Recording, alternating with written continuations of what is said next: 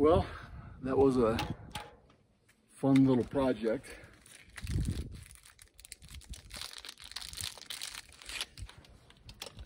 Started out, I had to try to figure out where I was going to pull electricity from to get my outlets on the wall.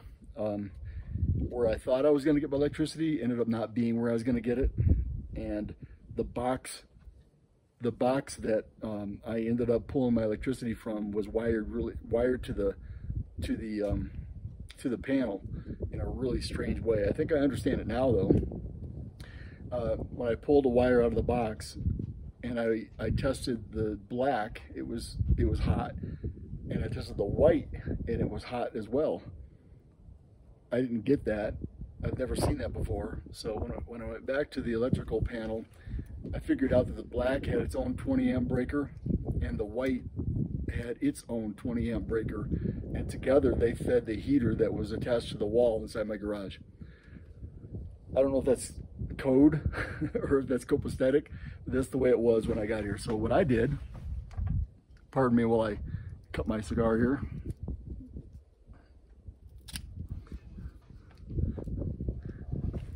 This is my Victory cigar. It's a diesel gray label with a Connecticut wrapper, and I believe that's a Churchill. So this is my Victory cigar. Where was I? So I went back to the electrical panel, and with fear and trembling, I disconnected the white from the breaker that it was on. I had to stick a little screwdriver in there. I don't think I caught this on video, so that's why I'm explaining it. I had to get a flathead screwdriver and loosen the white wire and pull it out of the breaker box that it was in.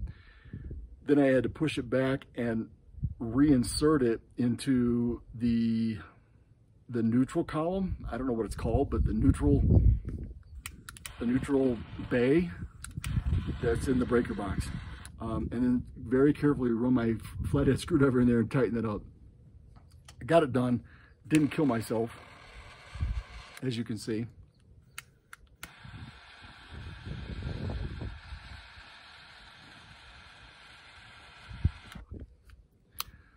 The finished product ended up being a properly wired breaker, 20 amp breaker with the hot into the breaker and the neutral into the neutral column.